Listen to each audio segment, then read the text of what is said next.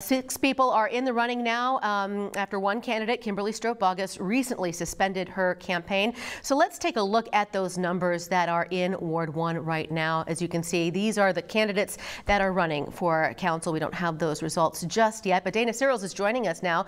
She's been following the Ward 1 race all afternoon. Dana, you are joined by Chris Coleman right now at his watch party. What's it like out there? What are we doing? Live news right here. Stephanie, it is electric out here. Everyone's having fun. We're all feeling good. The Polk County Auditor's Office is reporting that Chris Coleman is our Ward 1 candidate. Chris, how are we feeling the support that you have seen in just this whole night? I couldn't be happier. I'm thrilled to get to work. It's been a great campaign. We had great candidates, but my friends and supporters, my kids, my dad are the greatest. And I couldn't be happier to have a chance to serve the residents of Ward 1. We've been without somebody for a while, and we got to get to work. Definitely, and it's been a long process. It's been a long time coming to get here, and there's so many people here behind you. What is one thing that you will take away from this race?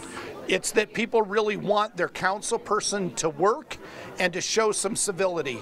That's the one message that I've gotten, and I think if I won, it's because I promised people that I would behave in a way that made them proud, and I will. I learned those things from my dad. I've tried to pass them on to my kids, and we'll model really good civics at the city council when I'm there, and I want to get a lot done, but we'll do it in the right way.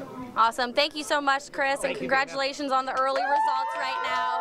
So we're going to be out here throughout the night watching this watch party, but earlier tonight we spoke with Kathy Helstern, who was another candidate for this race. Take a listen to what she had to say about some takeaways.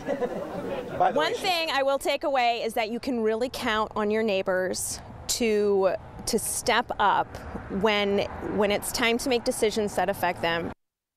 Way to go, Ron, on TV. So we're going to hear more from Kathy later in the show, live from Megan McPherson, our other reporter. But we'll stay out here at Chris Coleman's watch party and report to you guys later on what's going on. But for now, live in Des Moines, Dana Searles, Local 5 News.